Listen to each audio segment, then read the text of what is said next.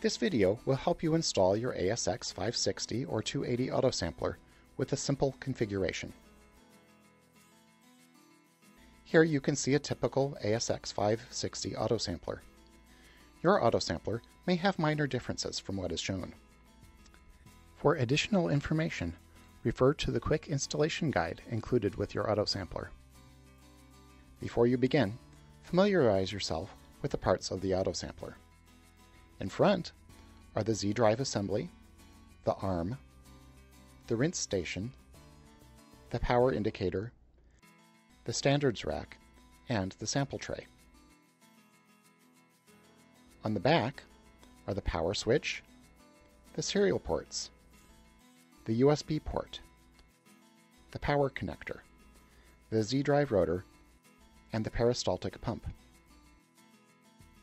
You will be installing the Z-drive assembly and thumb screws, the rinse station, rinse and waste tubing, the sample probe and clamps, a USB cable or serial cable, and the power supply and cord. To mount the Z-drive, find the Z-axis carriage on the arm of the Autosampler. The Z-drive will be attached to this carriage. Slide the Z-drive onto the arm until the two holes align with the matching holes in the carriage. Secure the Z-drive to the carriage using the two thumb screws. Tighten the thumb screws using your fingers. Connect the Z-drive cable. Feed the cable through the rear guide block and around the rotor.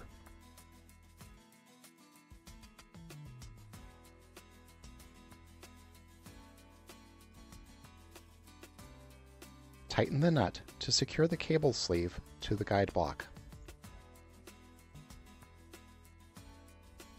Position the cable so about 2 millimeters of cable extends past the clamp.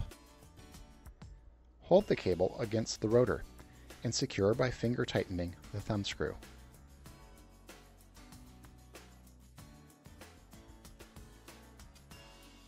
Now connect the rinse station. Locate the short piece of tubing with an adapter in the middle. Connect the large end to the lower inlet fitting on the rinse station. Connect the waste tubing to the upper outlet fitting. The tubing should completely cover the barb of both fittings.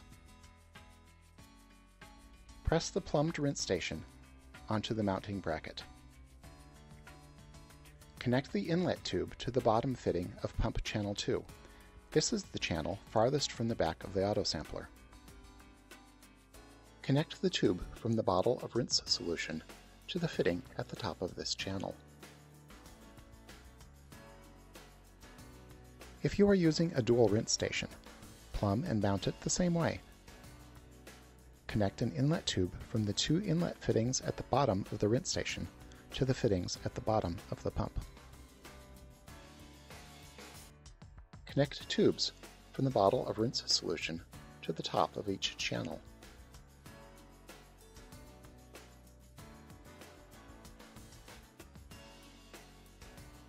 To install the sample probe, insert the probe clamps into the Z-axis slider. You may need to loosen the nuts on the clamps before installing the probe.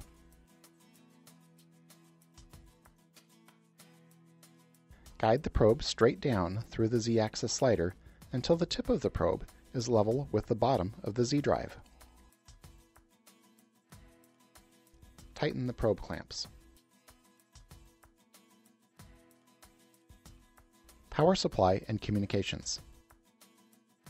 Plug the power supply into the power connector on the Autosampler. Connect either the USB or the serial cable between the host computer and the Autosampler. If your Autosampler has an auxiliary port, plug in the cable and secure it with the two thumb screws. Now you can turn on the Autosampler.